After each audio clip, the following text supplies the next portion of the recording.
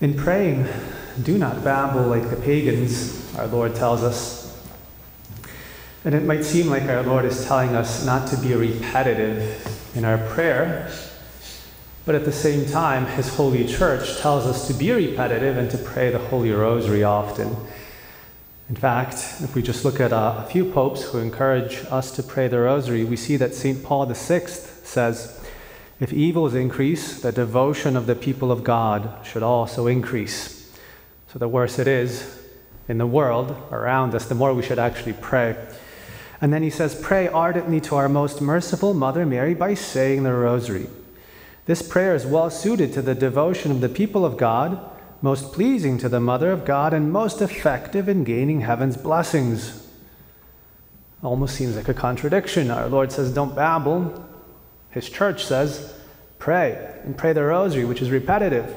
And this prayer is most effective in gaining heaven's blessings. Pius XI says the same thing, and in fact, all the recent popes, but I just quote these two.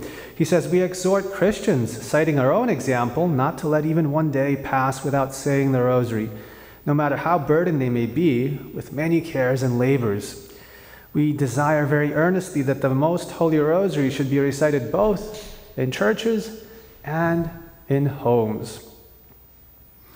And God gives grace in response to this prayer. God loves to give graces through the prayer of the Holy Rosary. And I would say He loves to give grace precisely because the prayer is insistent and repetitive. And Pius XII, just to quote a third pope, gives us an insight into how this is and why it works. He says that the recitation of identical formulas repeated so many times has the admirable quality of infusing confidence in him who prays and brings to bear a gentle compulsion on the motherly heart of Mary. The repetition of the Holy Rosary increases our desire and our confidence. It shows our Lord and Our Lady that we desire to receive the graces that they have prepared for us.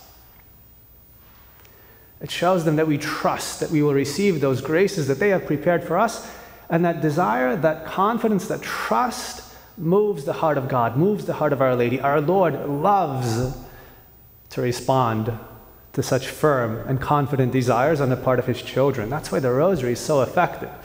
The Rosary is not babble, the Rosary is power, precisely in its insistent repetition. Of course, it's possible to babble the Rosary, it's possible to babble any prayer. An essential part of the definition of babbling, if we look at the original Greek, is that babbling is saying empty words, words that are without attention, without intention, words that are just merely a product of the lips but not of the heart. That's babble. It's possible to babble the Rosary, it's possible to babble any prayer in reality. But the Rosary is not meant to be babble. And there's an expression that if the mind wanders on purpose, then the lips move in vain. It's a Latin expression translated into English, a principle of spiritual theology. If your mind is wandering on purpose, your lips are moving in vain. That's babble. Those are idle, empty words, without attention, without intention. But that's not the way the Rosary is meant to be prayed. It's meant to be prayed with attention, reverence, and devotion. Attention either on the mystery itself, on the words that you're saying, the Our Fathers, the Hail Marys, etc., or attention on the intention for which you are praying. Our heart must be engaged. Our heart must be in contact with God to whom we are speaking through Our Lady.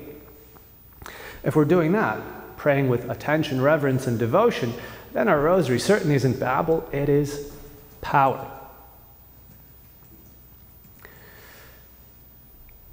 Concluding with those exhortations of the popes again, if evils increase, the devotion of the people of God should also increase. And if the evil around us is persistent, repetitive, insistent, so should be our prayer against that evil. Repetitive, insistent, persistent.